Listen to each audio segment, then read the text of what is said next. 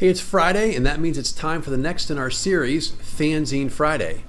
Today we're taking a look at the Underworld Oracle number 2 from October of 1977. Please stick around. I'm AZ Mountaineer, and this is our channel, Old School Rules, where we celebrate the community of old school gamers and grognards who like classic RPGs, miniatures, magazines, and everything that goes with it. Each week on the Fanzine Friday series, we take a fanzine off the shelf for a closer look. This week, that's the Underworld Oracle number 2 by Nisbet from October of 1977. If you haven't seen the series before, fanzines are magazines made by fans for fans of a particular hobby. In our case, that's RPGs with a focus on Dungeons & Dragons. These fanzines offer fascinating insight into the early days of our hobby. We hope you'll enjoy today's video. Okay, so we're back, another episode of Fanzine Friday. As we do each week, we take a look at this fanzine from my collection. We'll take a look at the cover, the table of contents, and some of the highlights from this issue. This is the Underworld Oracle number 2, heavy stock paper cover, heavy stock cover, regular paper with staples holding it together. Here's the cover, art from Phil Alexander, and I'm not entirely sure what is on the front of here. It looks like maybe it's an orc or a troll or some type of a monster, and then sneaking up behind him is, I'm pretty sure, a ninja, because that's one of the highlights of this issue. Here's the editorial page. He talks a little bit again about their intentions to do a magazine that's like the Dungeoneer, that's really focused on Dungeons and Dragons. He does have a table of contents down here at the bottom, but I retyped it to make it a little clearer. And of course, he's encouraging people to send stuff in. So here's the issue. As you can see, it's packed full of stuff. It's a little bigger in terms of page count than the Dungeoneer was. The first thing is the ninja, which is a new class. As he mentions there elsewhere in here, while they were getting this one ready to go to publication, they realized a different ninja class had been created by someone in the Alarms and Excursions fanzine over in the USA. And of course, the year following, there would appear a ninja NPC class in the Dragon magazine. So the ninja is certainly one of the most popular classes or subclasses people have created. Asgard figures, which is highlighting Brian Anshell's company and some new figures suitable for D&D. The DM's Forum, which is a discussion for referees. Reviews, self-obvious. Illusions Forward, which is the new magic items section. New monsters. The Halls of Testing, which is the adventure for this magazine, and the playtest, which talks about it. Scribe's Notes is really just their letters column, and in this case that's really just a list of people who've written in with contact information if people want to try and reach out, connect to each other for purposes of gaming and so forth. 3D D&D is a one-page article that's I guess just sort of a little bit of, I don't know if it's fiction or what, talking about someone creating the ability to see your gaming table as a hologram, which is pretty close to the kind of thing we can do nowadays. So it's sort of interesting sometimes how fact follows fiction. Trolls is the cartoon or comic that appears each time, and then A Corner of the Dungeon, which is a little discussion about something you might do in terms of tricks, traps, and other things in your home campaign.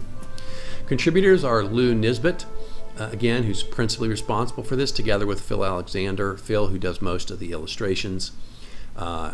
Hugh Kernohan submits one of the monsters, and then they say Alex Sneddon is the person who actually draws the dungeon for the adventure that's in here. So here's the ninja class or subclass. They say it's sort of a combination between an assassin and a monk. It's the typical thing you would expect.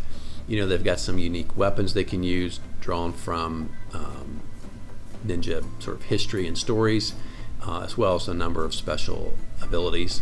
But principally, you know, it talks about them as a class that would be, one, try to keep its identity secret and its loyalty to its the person who gives it its assignments and rules their particular group of ninjas a secret. If they're found out, then they have two choices, right? They can kill themselves, they can kill the person who found out, or they have to, if they become publicized, then they have to give up their ninja abilities and just become essentially a fighter or an assassin or a thief.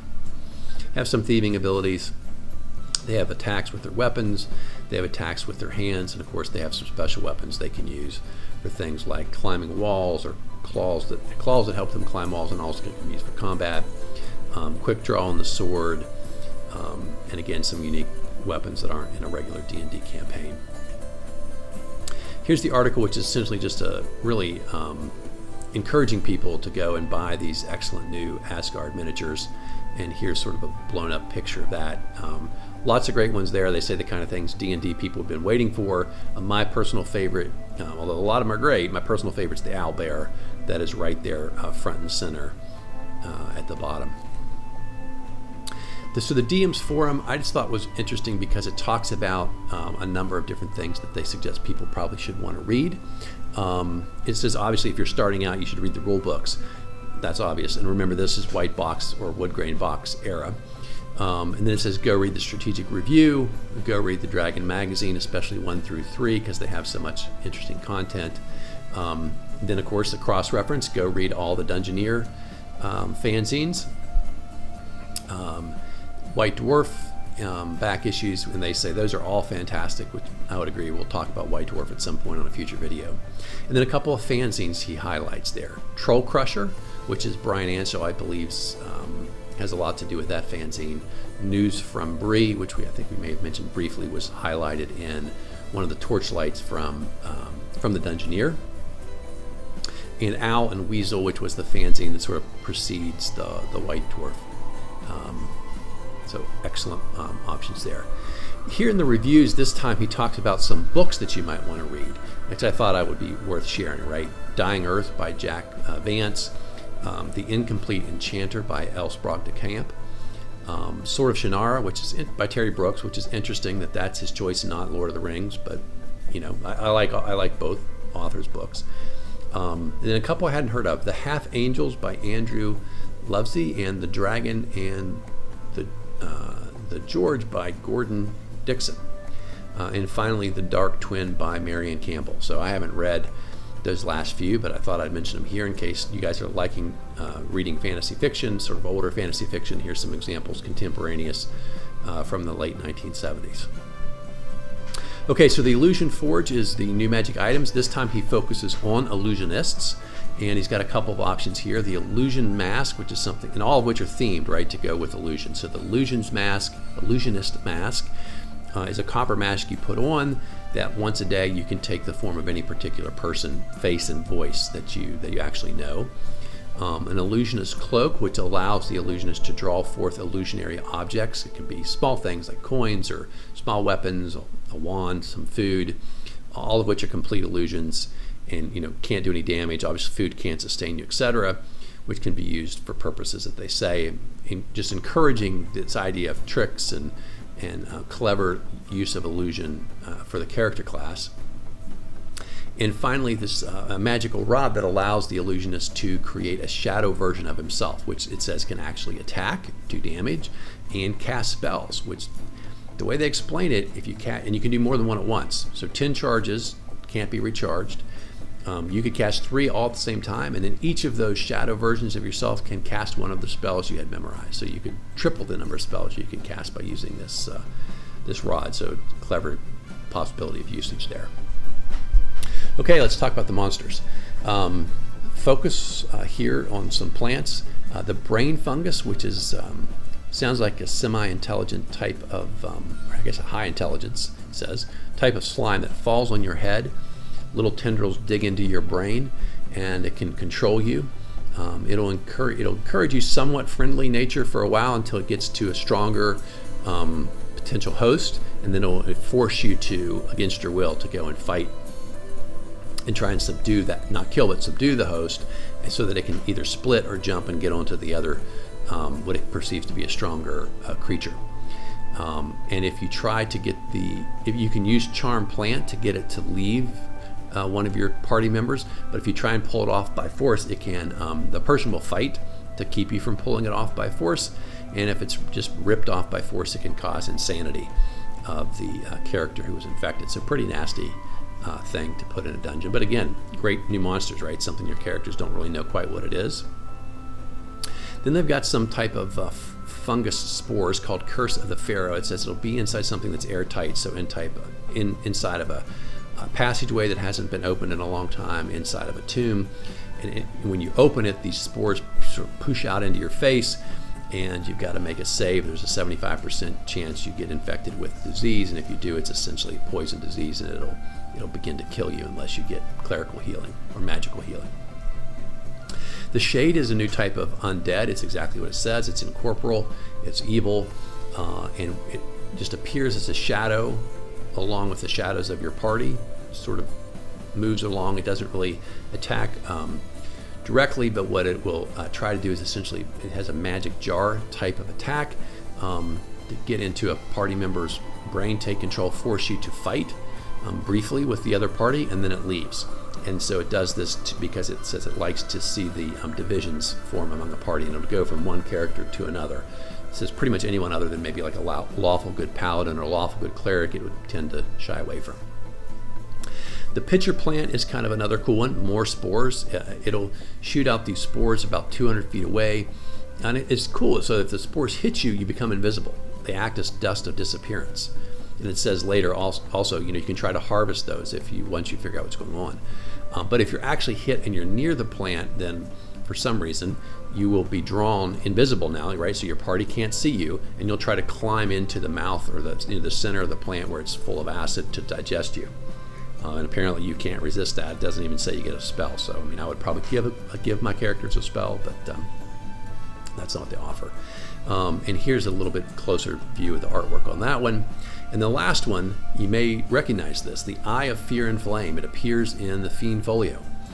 And this one is the submission by Hugh Kernohan. And it says it just looks like a robed skeletal figure. You can't see the face.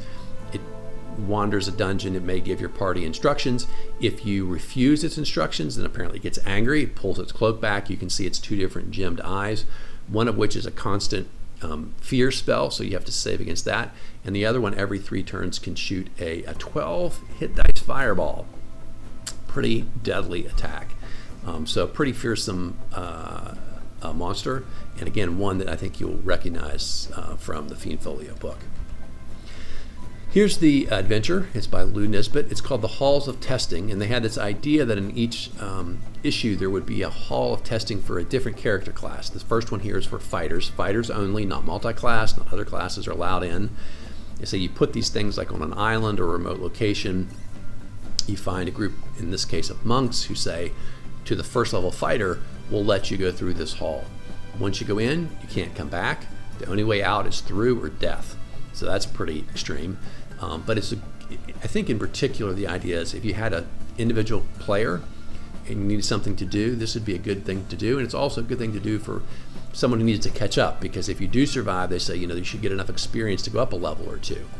And so, again, something maybe like if you had a special situation, you want to let somebody start at first level, earn their experience points, but catch up. Maybe the party's already at level 2 or level 3.